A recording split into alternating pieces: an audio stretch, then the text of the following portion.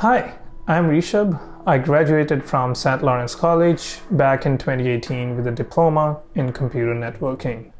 I landed my first internship with one of the software companies in Kingston, Ontario. After 2 months, I was hired there as technical support specialist. How I was introduced to the cloud. During my time there, I was introduced to cloud. The company used it frequently. We had a SaaS solution for customers and hosted around 600 of them in AWS. It was fascinating to me. Given my curiosity, I was able to convince my manager for a test account to play around.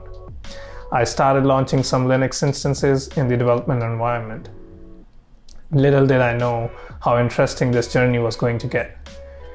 During this time, I discovered Free Code Camp, so I started learning web development during my leisure time. Along with some web dev projects, I explored cloud and how I could leverage different services to host a website, landing my cloud job. My company had an opening for a position in the cloud operations team. I'll be honest, even though I lacked confidence, I gave it a shot anyways. My interest and willingness to learn cloud convinced the team that I would be a good fit for the position.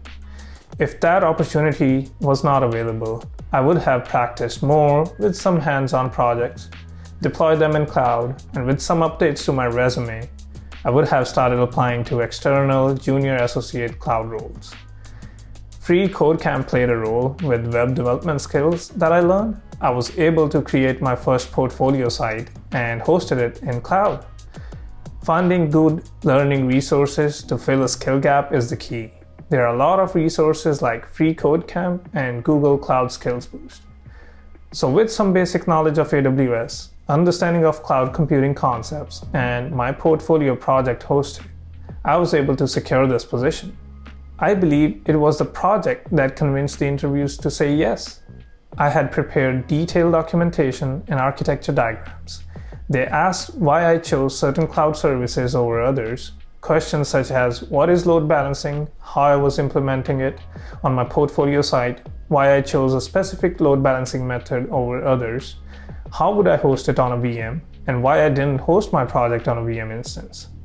It's important in an interview to have deep understanding of cloud concepts and how you applied them to projects that you have listed on your resume. But what about cloud certifications? I do believe that certifications help you land your first cloud role. That being said, it only helps to a certain extent. What I mean by that is if you only have the certification and lack actual knowledge about cloud concepts, it will be hard to land a role. I only had an AWS Cloud Practitioner certificate when I applied for the Cloud Engineer role.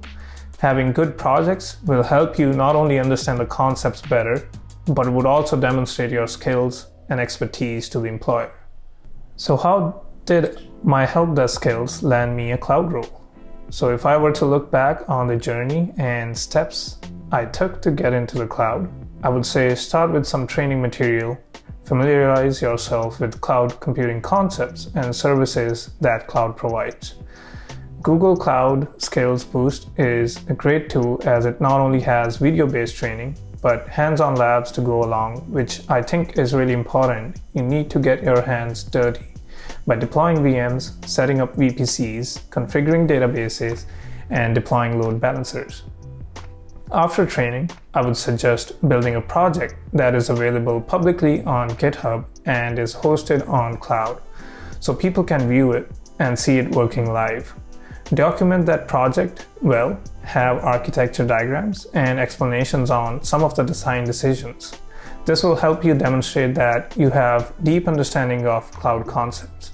And finally, I would recommend is to take an associate level certifications like the Google Cloud Certified Associate Cloud Engineer, as now you should be confident having gone through training and having some hands-on experience. Now you're almost ready to apply for cloud roles after grooming up your resume, including the skills you have learned, experience in help desk that will help you in your cloud role, and projects that you build along with certifications.